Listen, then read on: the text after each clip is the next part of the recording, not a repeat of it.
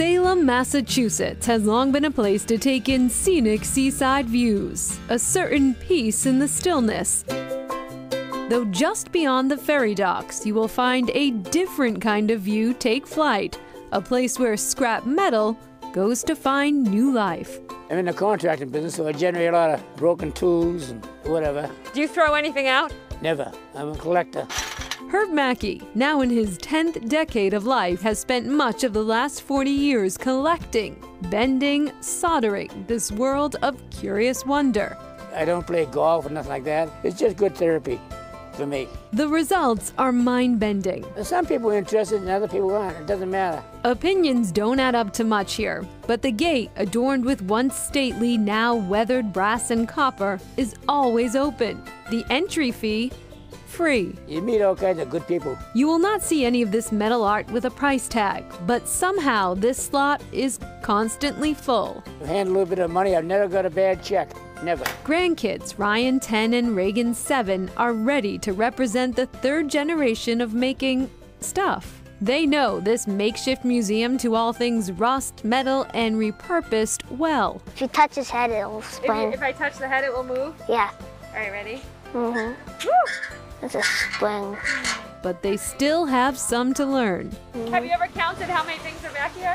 No, not really, actually. No? I should do that. And a great deal of maintenance ahead. He used to have a body, but he has to get welded back on. But both tell us they will preserve Grandpa's view as long as they can. Oh, I saw one of your pieces in the park. How did it get there? It's an interesting question. Art sitting in the woods by the road in a yard. A unique collaboration is bringing an inspired scavenger hunt of sorts to Newton. You really have to know where this is, or you have to just come across it. And that's the fun. A walk through the woods often reveals new perspective, and now a new unlikely home for Mary Beth Mazel's human sculptures. Linda loves sitting and being seen by other people. She was one of the most frequent models that we had. When Mazel decided to downsize her home, she worried about what might happen to the art she spent half a lifetime gaining the courage to mold and another half creating.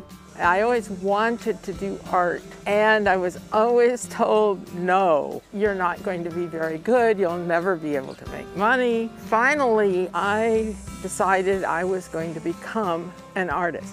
Mazel crafted well over 100 of these terracotta figures. Neighbor, Joan King, bought 20 of them. But where would King put them all? With art in particular, I feel like it's so sad if it gets lost or thrown away or just squirreled away in someone's attic or basement, right? Art is meant to be enjoyed. Art is meant to be experienced. We wanted them to be in public places, but we wanted to be in places that they looked like they belonged. She decided to display the figures throughout the city for the public to enjoy. There was so much interest that 3 of them sold. The price? A donation to Pathways to Possible, a Newton-based organization that supports adults with cognitive disabilities to live independently. We did stop selling them because it became so popular. We didn't want to take any out of the public domain. For this duo, it is about so much more than art and even supporting a local cause. It's about creating a safe space for all to enjoy. We're all looking for things to do right now in this weird world of COVID.